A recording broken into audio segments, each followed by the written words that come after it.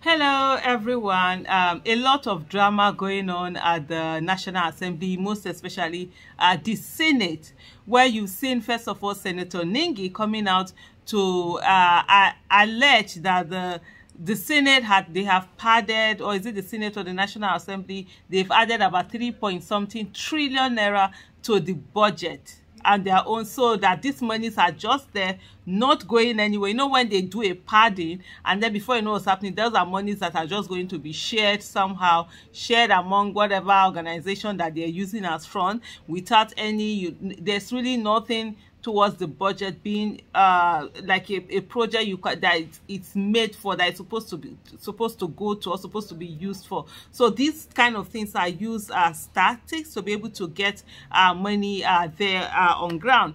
And so Senator Ningi has been all over the place. He has been talking about this particular padding. He's also, I think, the leader of the Northern Senators and all of that. But this is what Senator Ningi had to say. Just the budget, which Onanuga seems to have dwelt on.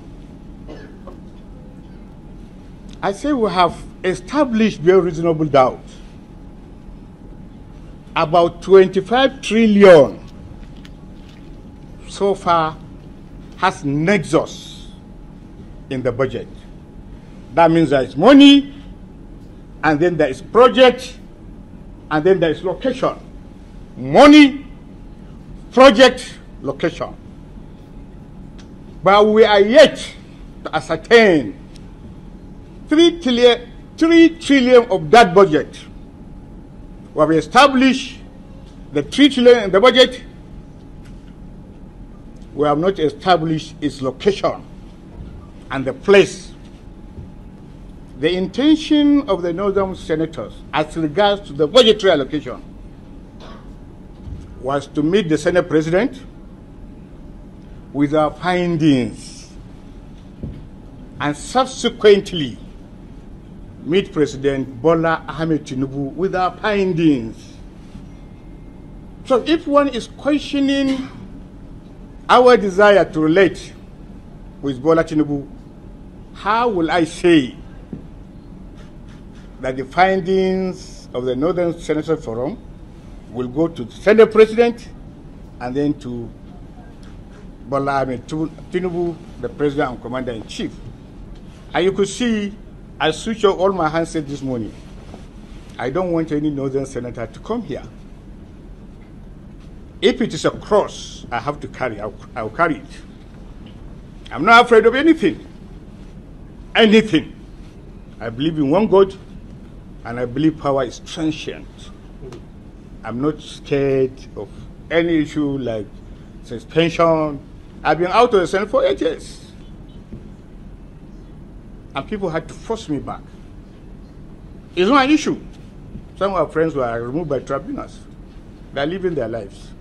If because I said what I would say, if because I said what I said, then I'll be suspended. So please be it.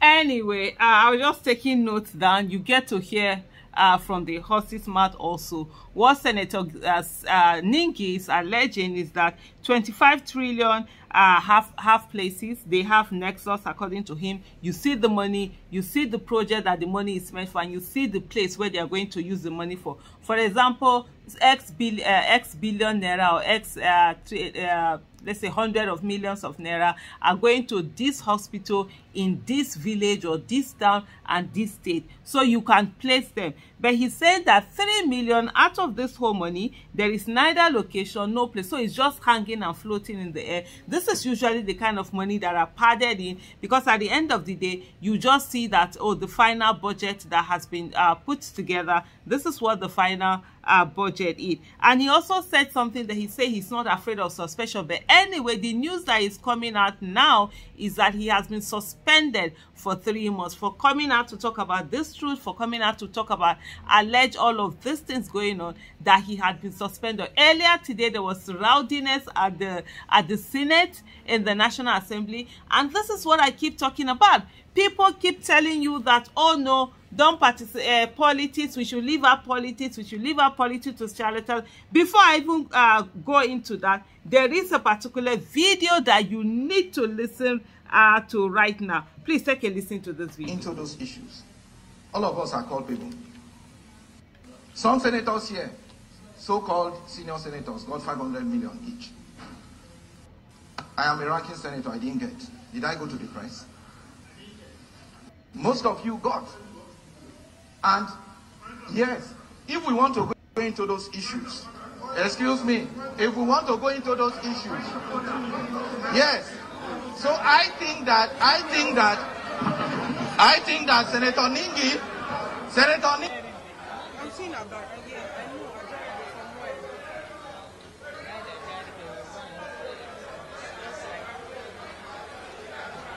Let me change my bag.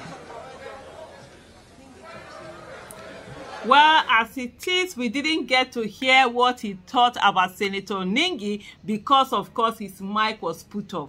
And that's the thing about Senate. They can actually, when you see people at their National Assembly there, they can actually just turn off your this and you'll be speaking and it will not be heard. They do that a lot when when somebody is talking, they don't want the person to speak, or the president, whoever it is that is in charge, they don't want that person's speech to be heard. They just turn it off. And I think that's what happened in this senator's case. But you did hear what the senators was, the allegation he was making, that 500 million naira was given to some senators that are called senior senators. So and he is saying that he didn't get anything, so he didn't go to the press. So of course, what he's saying now, from what I can infer from what he's saying, is the fact that he didn't go anywhere.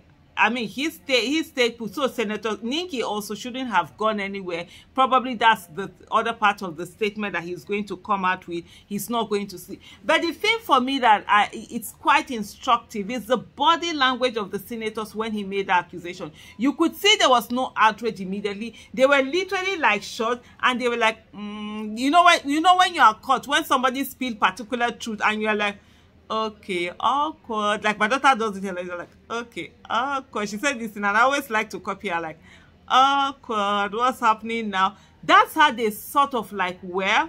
By the way, why are you still watching my video with that? You always come to watch my videos, on YouTube. You will not what's that thing called subscribe? Why? Even those of you that carry, okay, even if you are watching it on another handle, I know a lot of handles just carry my video and put it there. Oh yeah, go back to where the original one is. On YouTube, while you're watching it on YouTube, at Aisha Yesufu TV. Go there. Every day, 3 videos we drop that you watch. Oh yeah, okay, let's come back. 500 million, no, 500 of your million naira. Then Nigerians are going up and down, begging like beggars up and down. You'll be sending people DM with sense of entitlement. Meanwhile, some people are there using your money, wasting your money anyhow that they like. This is why they tell us that, oh, politics is this one. They want to shame me out of politics. If you say you want to enter politics, it will almost be as if you are a criminal yourself. All they want is these people who will continue to do nonsense. I've said it before. Every one of us, we have to be invested and interested in politics. This is why they will kill. We need to carry that whole thing to minimum wage. I don't mind. Let them be paying senators 30,000 per this thing. Let them be paying House of Rep members. You don't have to come every day. Let them be paid on when you come to this thing basis. They don't, all these monies that they get, access to all of these monies, because that's the reason why they don't focus on good governance. People do all sorts of it, kill, maim, do everything criminal for them, rig election, do everything criminal for them to get into that office. And some people will sit down and think, oh, that's the best thing. Oh, they're politician. Some people should be activists. Others should be politicians. Oh, they'll be ruining your life so that I'll be on the street every day making demand on the rules that go. No, we'd rather get the real activism. It's political activism. Go in there, do the right thing for the greater good of the people. Having said that, is that now we've heard the story that, of course, Senator Ningi has been suspended. That's the report that we are getting. I don't know how far that is true. I will still follow that development, that he has been suspended for 3 months and all of that. But there was something that one other senator was talking about, and I would like you to listen to that right now. To spend in this chair, we want to do everything possible before the 13th of June to remove you. And I am telling you Mr. President and distinguished colleagues,